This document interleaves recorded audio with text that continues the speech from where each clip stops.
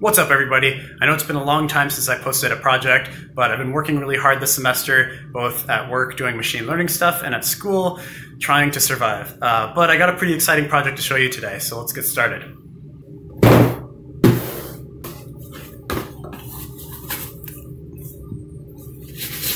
Oh yeah, that's right. I got a new robot arm.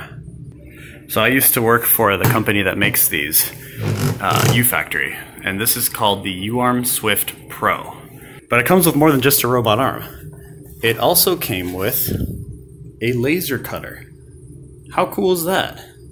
So before I tell you about my project and what I ended up doing with this robot, let me tell you a little bit more about the robot itself.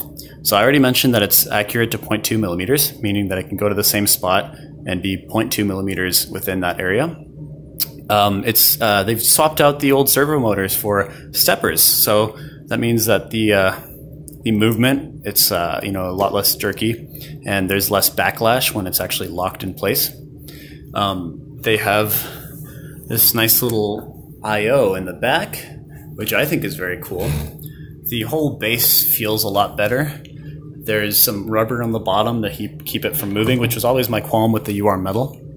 And the head is detachable, so I haven't screwed it in, but you can move the head out and put a different head in, and it comes with a suction cup gripper as well, which has another servo giving you a 4 degrees of freedom robot. But that's not even the coolest part, because you can actually swap this head out for a 3D printer head. So this head can feed plastic in through there. Oh, I think I actually have it backwards. So it feeds plastic in through here and melts it, and then you can 3D print with this robot. It's that accurate.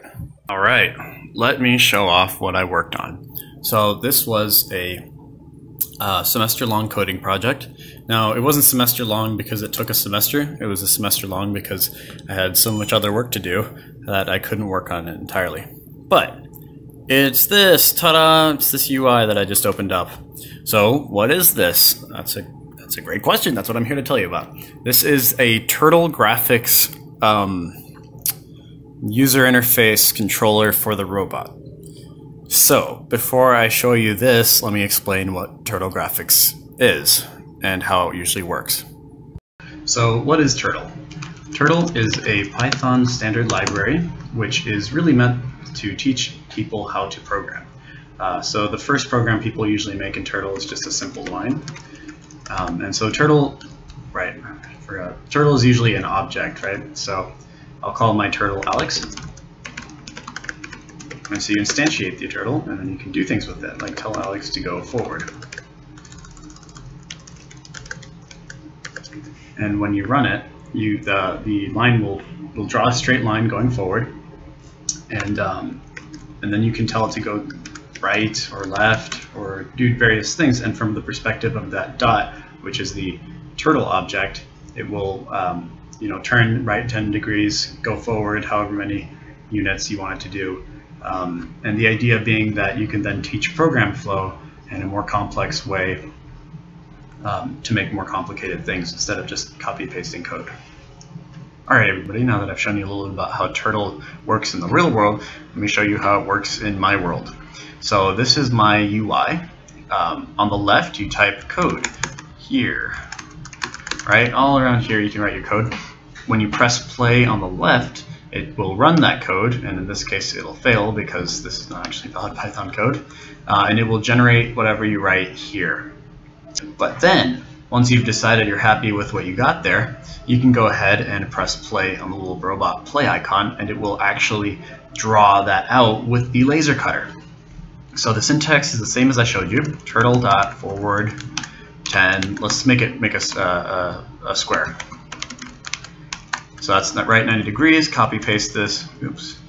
Copy paste this 4 times, and we'll just we'll take a look at what that looks like, right? So you see the square that appeared right here. Now you might ask yourself, well, what does 10 mean? What kind of unit is that, right? Well, since the robot kind of works in millimeters, but it has this weird working space, and because it's this like circular arc working space, I didn't want people to have to deal with that, so I kind of abstracted that away, right?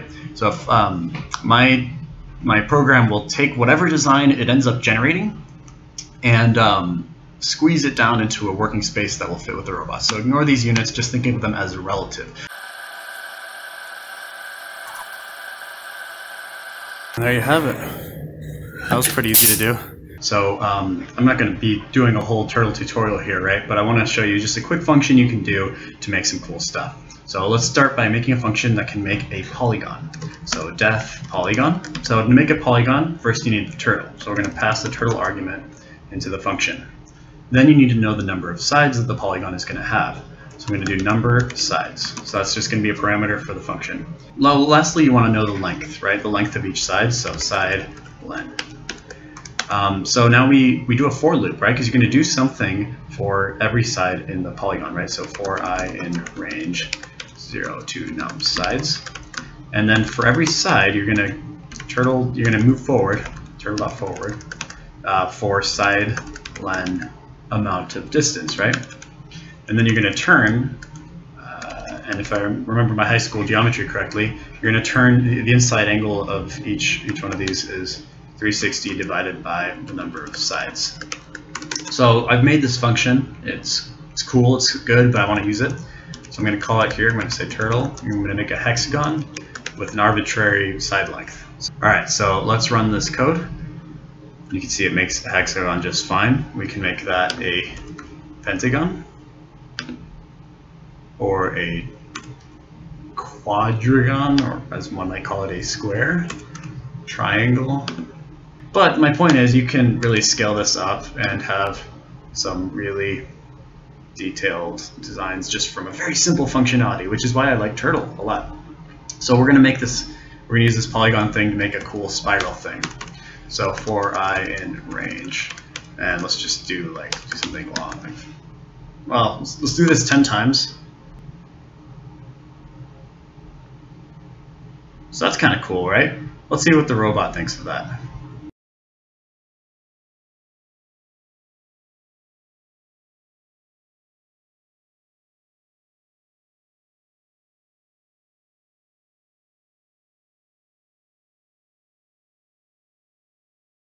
Check that out. It's a little bit small, so got a little bit shaky there. That's my fault. I should really work on my kinematics a little bit more. But that's a cool design, and all it took was a couple lines of code. Alright everyone, I got one more example for all y'all. This is called a dragon's curve, and I'm not even going to bother going over the code here. It's not super long, but you know, it is kind of a pain. But essentially the dragon's curve is a fractal, and you can definitely recommend looking it up. I'll put a link in the description.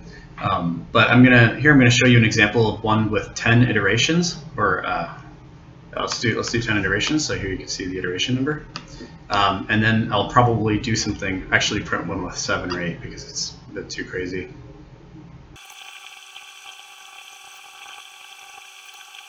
All right, so that's a bit what it'll look like.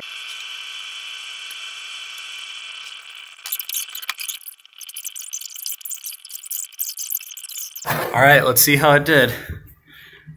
There you go, guys. I ended up doing a 10th iteration dragon curve, and so it got really compressed because the work area is like that big. But it actually looks pretty good, just like the real thing. All right, guys, thanks for watching, and as always, the code is in the description, and if you like what you see, please subscribe because I'm going to keep making these videos, and it's boring when no one watches them. Thanks.